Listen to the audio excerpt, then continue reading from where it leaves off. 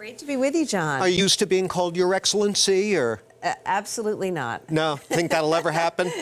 Probably not. Okay. I'm grateful to be governor. You know, I feel really privileged to be doing this job, and it's been a fast and furious 3 weeks. Yeah, I bet. Well, thanks for coming by. We appreciate it. So it's been kind of a tough week this past week in Woburn, where the teachers have been out on strike all week. These teacher strikes are illegal in Massachusetts and 37 other states, but the state's largest teacher union, the Mass Teachers Association, which endorsed your candidacy, says they plan to file legislation to allow strikes. Do you think that's a good idea?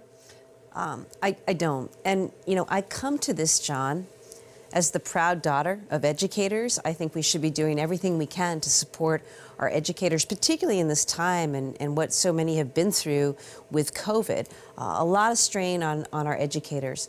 Also a lot of strain on our kids and families. And so every day when I see kids out of school because of a strike, you know, my heart just breaks, because kids have been through enough in terms of learning loss and the like. And so, you know, my strong encouragement has been to resolve this labor matter. Let's get the kids back in school. Let's give them what they need and find ways, of course, to support our educators and our schools. And that means everything, John, from providing more modern school buildings and facilities. Importantly, it also means providing mental health and other wraparound services for our students as well as for our educators. So if a bill allowing teacher strikes were to land on your desk, it would probably encounter a veto?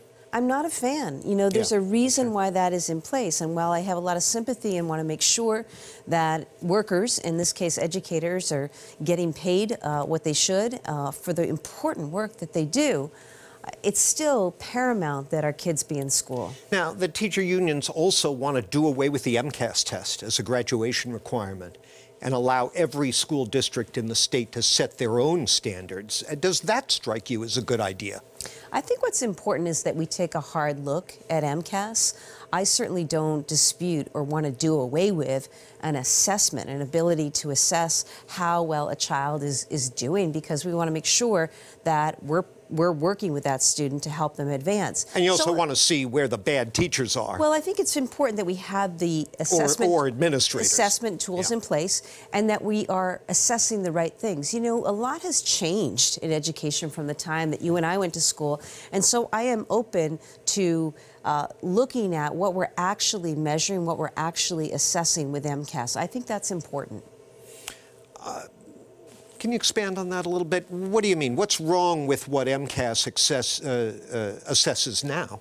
Well, I think the question is, what else should MCAS be assessing? We talk a lot about social emotional learning. We talk a lot these days about what it is that our young students actually need to excel in today's world. As you know, think of the advent of remote work. Think about the way we exchange with one another. Think about the role of technology in our lives. There are a lot of things that I think we need to make sure we're giving our young people in terms of curricula, in addition to, really importantly, John, I'm coming back to this, mental health supports in our school.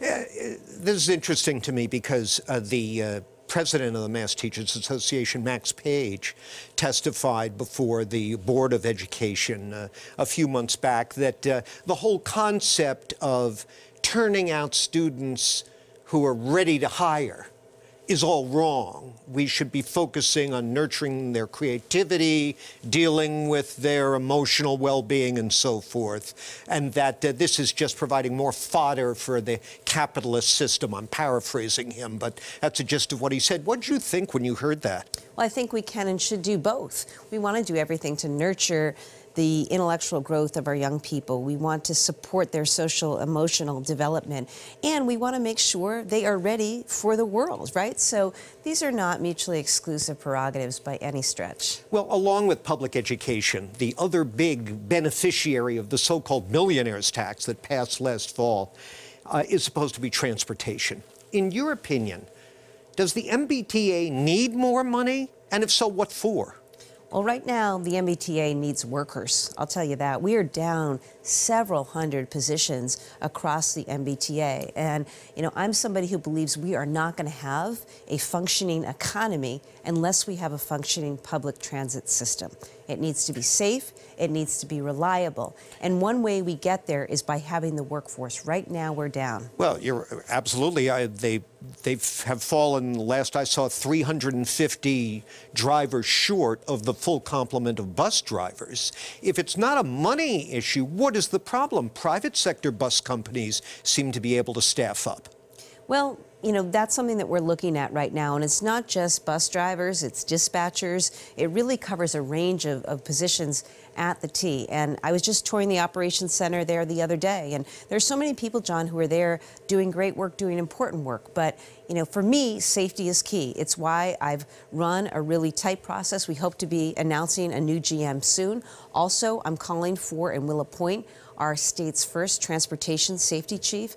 You know, we've got to get this right. In addition to workforce, John, it's also about getting trains delivered on time. Our red and orange line, the fleet is too old.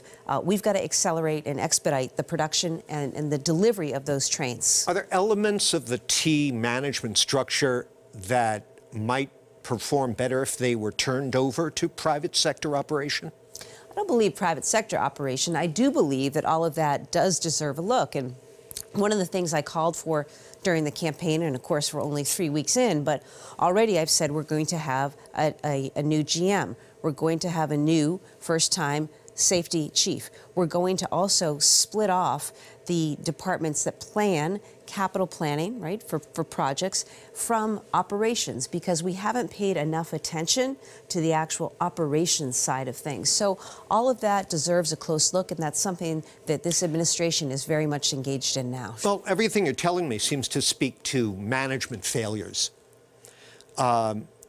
chronic management failures. And I don't think that's a secret to anyone who follows the story of the T. Just to be crystal clear about it, is privatization off the table as far as you're concerned or not?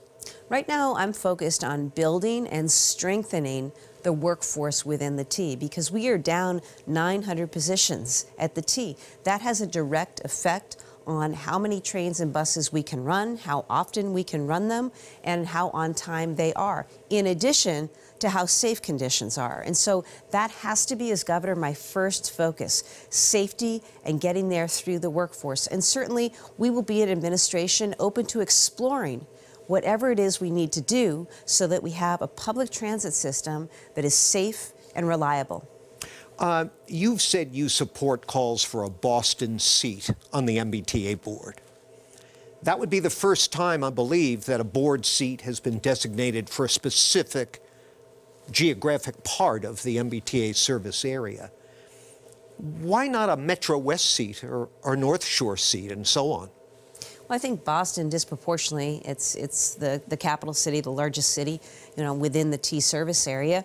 Makes sense. Whether or not there's some other changes to contemplate, again, we're just getting started here. We'll see. We'll see. But the key, I think, to any board is you want to have a board that is well functioning, that really represents the interests of ridership, that really represents the interests of those who actually are depending on people, whether it's, you know, coming in as employees or otherwise. And so that should be the focus of establishing any board. You want to get the right representation in place.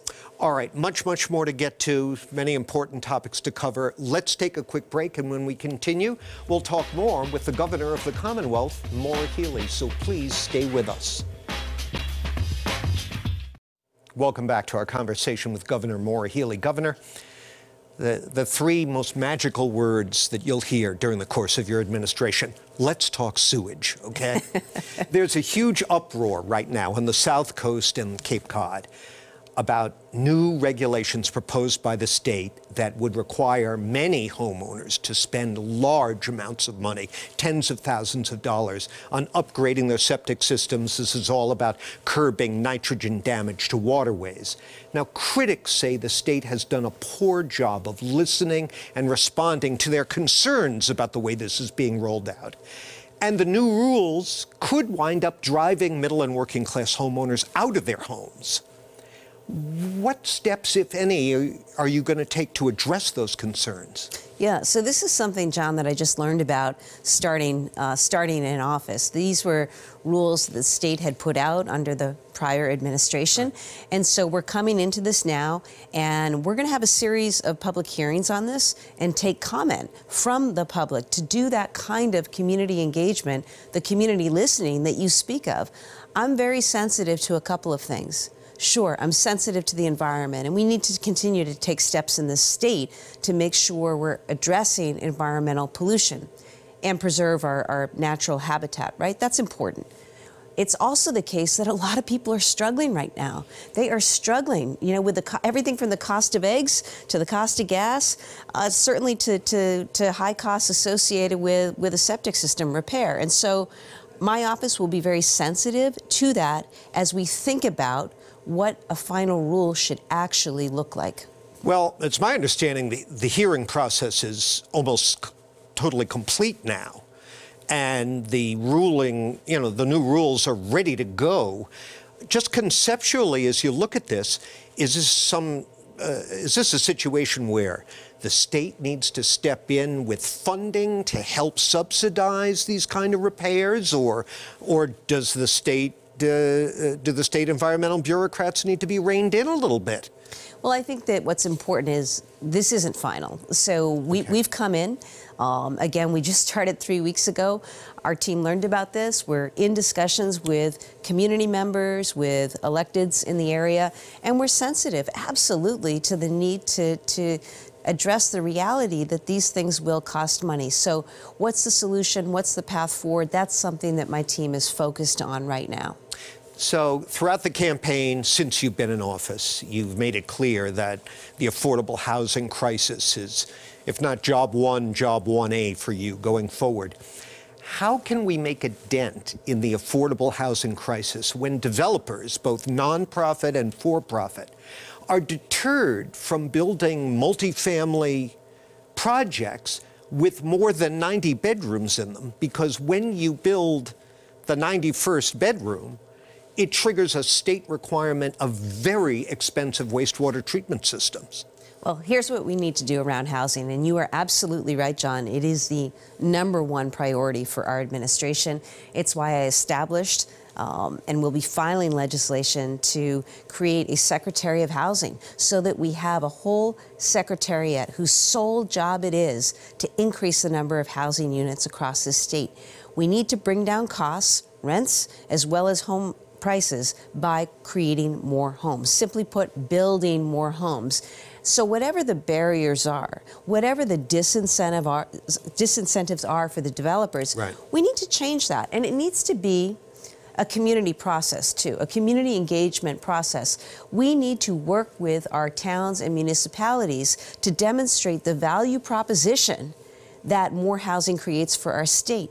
Massachusetts is the greatest state in the country, but we're going to lose out to other states if people can't afford to live here, if they can't afford to stay here, if businesses can't afford to stay here because they can't employ people here, right? So, you know, this becomes not only a question of affordability for individual families, but also a question of Massachusetts' competitiveness, which is why we need such urgency and such intentionality around driving housing production around this state. Environmentalists aren't going to like you tampering with these regs. Well, I guess I disagree on that, because here's the thing.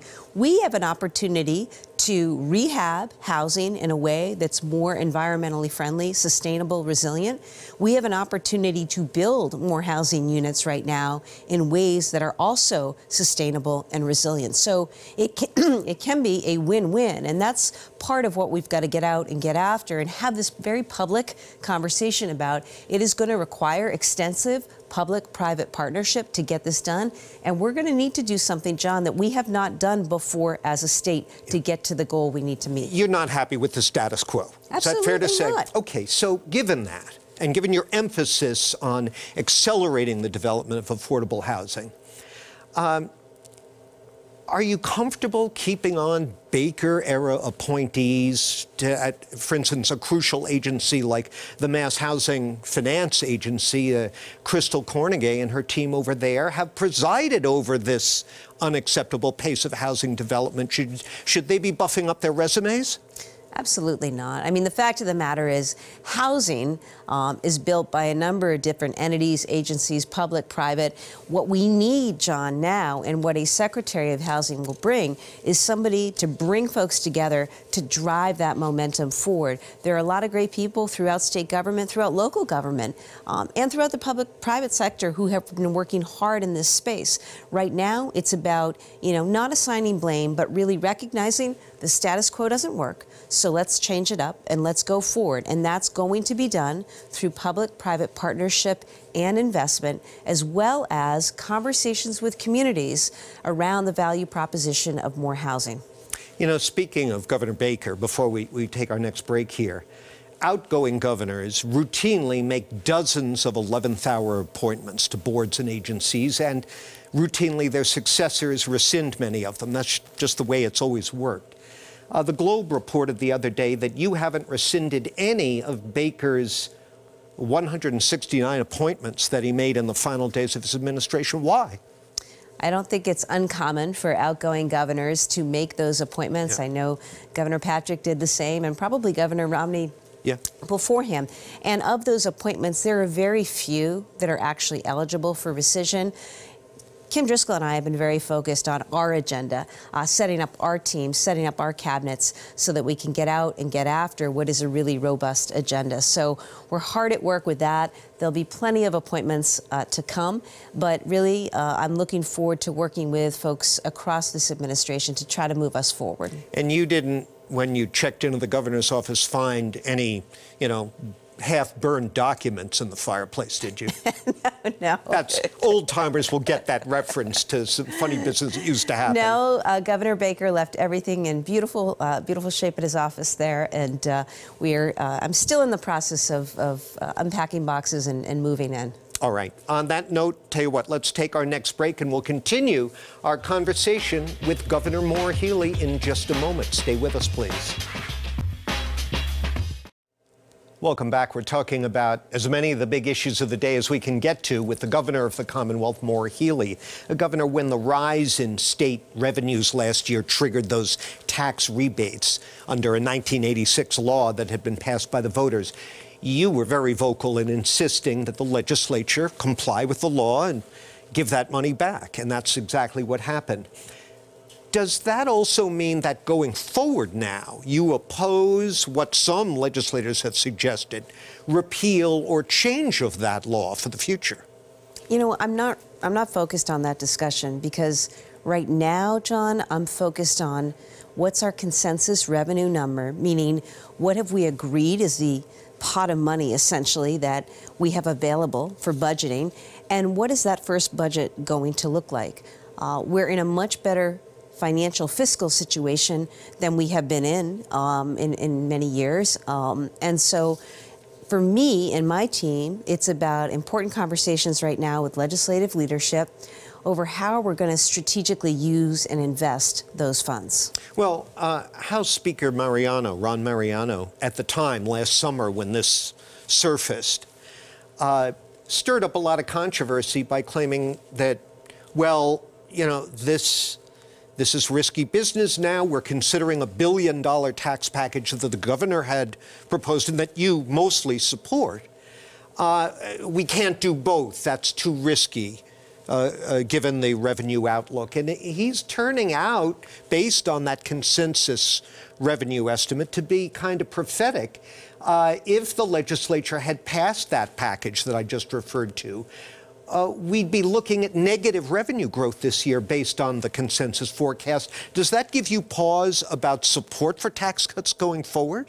We've been busy crunching the numbers the last few weeks, and that led us to do a couple of important things. One, to issue, and I signed a bill that would essentially provide close to $1 billion, important money out there for bond authorizations so that we can have money for housing. We spoke about the importance of that, infrastructure, workforce development, economic development. So that's very important for the growth of this state. I also put forward another $400 million proposal for bridges and roads, basic infrastructure around the state. So we know there is money there. Obviously, we're going to be working very closely the next few weeks on a budget, and I hope that we're able to arrive at a place collectively, together with the legislature, on how best to spend that money.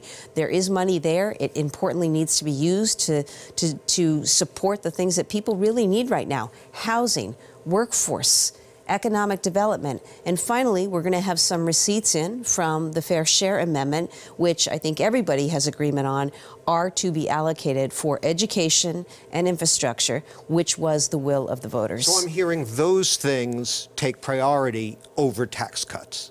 Correct? I still support tax relief. I did during the campaign, and I do as governor. And I believe that there is a way to provide targeted tax relief to folks in this state. You talk about expanding sort of the senior circuit breaker, providing relief to lower income folks, to renters, providing a child tax credit. That's something that I've been supportive of for a long time, as well as making an adjustment to the estate tax. So I'm hopeful, I'm confident, I'm hopeful that we can get to a place where we're making strategic investments through the budget, of course, and also providing tax relief to folks around the state. That's a good politic answer, but my question was about priorities. Is it fair to say that all those areas of need do take priority over the tax relief, as much as you might want to do the tax relief? I think the good news is we can do both. Based on the numbers I'm seeing, we can do both. All right. Okay. Speaking of taxes, Proposition 2.5, of course, is famous. That's the local property tax limitation. Your local government is limited to 2.5% plus in a few other areas. So it limits how much your tax bill can grow in any given year. There are always proposals on Beacon Hill to repeal 2.5, to amend it, to run end runs about it. Well, now that inflation is running so far ahead of 2.5%, a lot of municipalities are in a real budget crunch. Are you open to the idea of tinkering with Prop 2.5? Well, I recognize the pain out there. I recognize what a lot of challenges our cities and towns are up against. You know, as a general matter, I'll review anything that comes to my desk. Right now, I'm very much focused on what we can do, how we can provide relief through this budgeting cycle. I mentioned the bond bill that I filed. I mentioned the Chapter 90 funding bill that I filed. I also filed a bill for some supplemental funding to help with the crunch both of emergency shelters and what the need is out there, also housing, also school meals, because our schools and districts have needed assistance there. So, you know, all of these will require continued conversation, and my hope is that we can work through this together.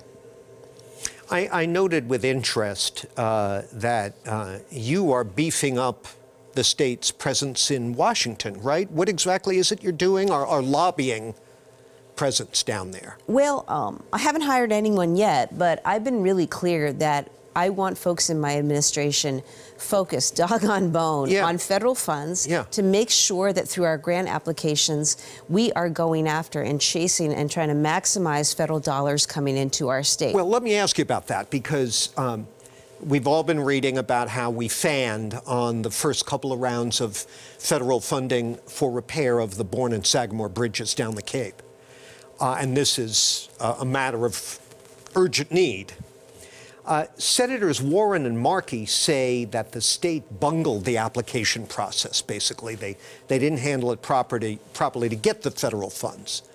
Congressman Lynch was sitting where you are a couple of weeks ago. He said, no, the problem is the state was asking for double the amount that we really need. Who's right? Well, I think on this, what's important here for folks to know. I've spoken with the delegation. I've spoken with Senator Warren.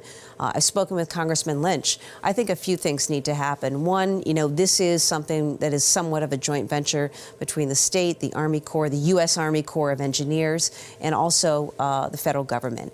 I am working right now on reaching out to not only our delegation, we've had good conversations about this, but our team within the Department of Transportation, as well as the U.S. Army Corps, as well as the U.S. Department of Transportation, because I want to make sure that an application under my administration is in great shape, that it is in the best form it can be, that will maximize the chance of our receiving those funds. Do you think Lynch has a point? I think Congressman Lynch raised that with me, and I think it's worth looking at. Maybe the $4 billion price tag is too high.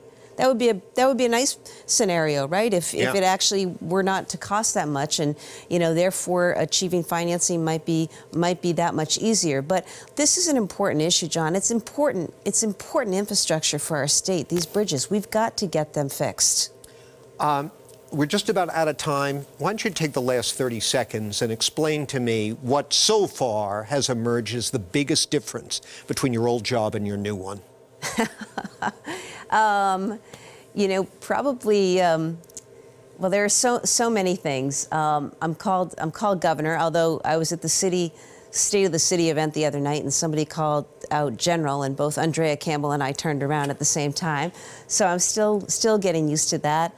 But there are a lot more folks around. There are bigger teams, bigger agencies, and with that, hopefully comes a capability to do more things.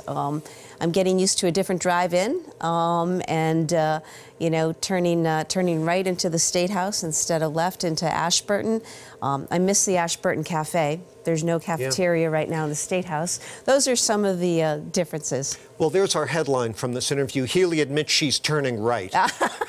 Only you would be able to get that out of me, John. Thanks Good for to being see here, you. Governor. Good to come back again soon. We appreciate it.